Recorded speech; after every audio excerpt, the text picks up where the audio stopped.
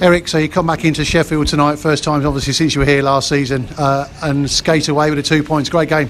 Yeah, I mean, anytime you can start the season with a win, obviously you're happy, but I think for a couple of us, this one was a little more special, so it was definitely fun to get the win.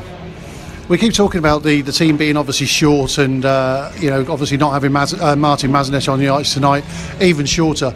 But it just didn't look like that. Your speed in transition from back to front was incredible. Yeah, and then obviously with Griff getting the penalties there, we were down to 4D, so those guys did great.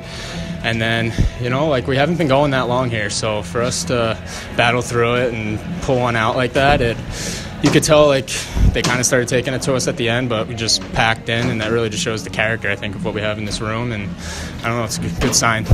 Riding out some very tough periods of that game, obviously, as you just said, there was a lot of pressure in there, and you rode him out, and what a game from Patrick Clean. Oh, I mean, it was unbelievable. That easily could have gone really bad in our direction, but just like the rest of us, he held us in there when we broke down, and we capitalized on our plays. But yeah, he was.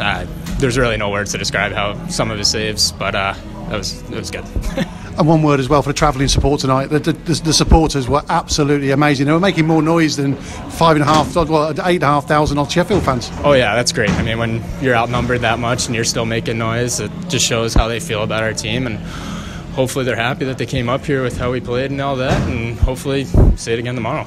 Yeah, I was going to say, it's enjoy the victory tonight because it's going to be another tough one tomorrow night. Yeah, exactly. I think get a good meal on us, get back, get some sleep, and they're going to come out flying again tomorrow, but I think this time we'll have the home crowd on our side, so it'll be a fun one.